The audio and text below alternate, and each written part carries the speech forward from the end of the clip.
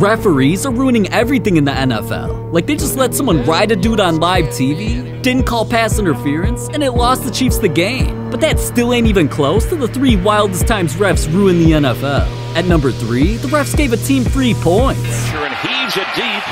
Samuel, the officials. Samuel makes the catch! So that counted? Even though ref was in the way and got smashed harder than I smashed Latinas?